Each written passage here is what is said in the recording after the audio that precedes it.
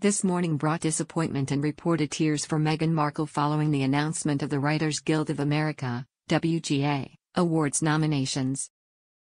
The Duchess of Sussex's highly anticipated return to acting in a starring role on the Apple TV Plus series The Morning Show was noticeably absent from the prestigious awards ceremony. This unexpected snub has reignited questions about Meghan Markle's acting ability and the potential influence of her royal connections on creative decisions. Official reasons for the omission remain undisclosed. Speculation is rife within industry circles. Some suggest the decision is a fair reflection of the show's critical reception. Despite boasting a star-studded cast including Jennifer Aniston and Reese Witherspoon, The Morning Show has received mixed reviews. Critics have praised the performances but found the plot uneven and the social commentary heavy-handed.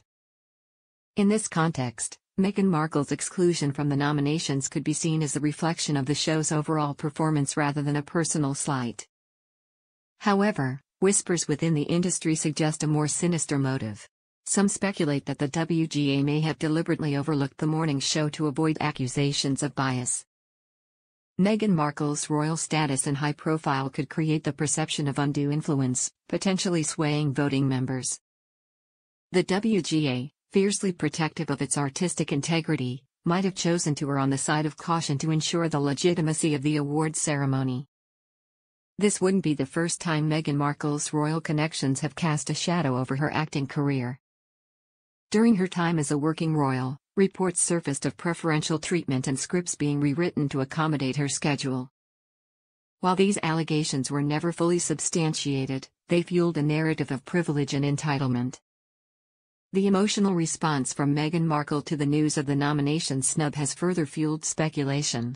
Sources close to the Duchess claim she is deeply hurt and in tears over the exclusion. While it's understandable to be disappointed, some see this reaction as further evidence of her sensitivity to criticism and her inability to separate her personal life from her professional career. The long-term implications of this incident remain to be seen. Will it discourage Meghan Markle from pursuing acting in the future? Will it further damage her relationship with Hollywood?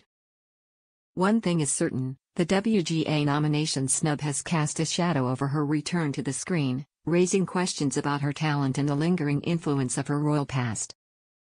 It's important to consider alternative perspectives as well. Perhaps Meghan Markle's performance in The Morning Show simply didn't resonate with WGA voters. The nomination process is subjective, and individual preferences come into play. Furthermore, the disappointment could be a motivating force, pushing Meghan Markle to deliver an even stronger performance in future projects. Ultimately, the WGA nomination snub serves as a reminder of the harsh realities of Hollywood's success. Even for established stars, it's never guaranteed.